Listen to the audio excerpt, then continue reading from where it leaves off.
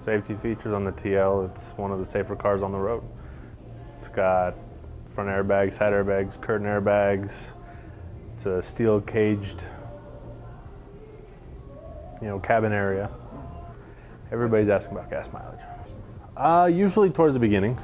It's one of their first questions, typically. Besides, is this the vehicle, and a couple other questions. So it's done up pretty quick. Had a customer total their TL about 1.5 years ago. Came back and bought the exact same one because they swear it's the only thing that kept them alive. So, and I've got probably 5 or 6 of those same people. A lot of the performance aspects of it, quality, the comfort, a lot of the technology features that are in it. So, probably the performance aspect of the Type S. It's a bigger engine. It's a fun car to drive. It's not so sporty to where it's almost unhandleable. It's an easy car to drive every day, and it's just fun. Smoother, quieter, more power, more features, newer technology. They just took everything from the previous TL and bettered everything up. The Bluetooth, hands-free cell phones, the navigation systems that are fully voice activated, the sound system. I had a guy ask if it can be converted to biodiesel.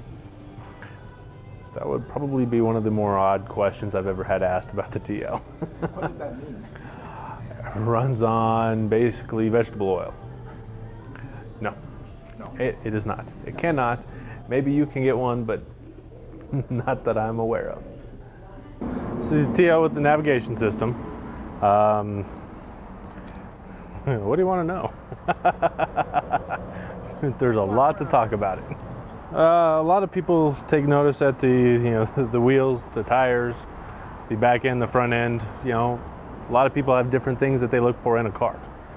A lot of people like the way the outside looks. A lot of people like the way the inside looks, and color is the biggest part. Yeah, the 09 is going to be different all the way around. There's not going to be an aspect of the TL that's the same minus the name. Everything will be 100% different. Well, every TL comes equipped about the same way. The only real option is the navigation system, which this one does have, which gives you voice activation. It gives you voice activation for your climate control and your sound system. So, Acura is trying to keep your hands on the steering wheel and your eyes on the road instead of on everything else. Well, your nav system's here. It's a 9-inch screen. It is touch, and it also is voice activated. So you got a button on the back of your steering wheel. Press it, activates the microphone. You can give it up to almost 700 different commands. Find nearest ATM, find nearest restaurant. You can enter an address by name or by voice. Just about anything on the navigation system you can do by voice. You can turn your temperature up and down on your climate control. You can change your fan speed. You can change your sound system. TL competes with the G35. It's its biggest competitor. A lot of people might look at the Lexus ES350, but it's a totally different type of car. It's a little more performance oriented. That's why the G35 is the biggest competitor.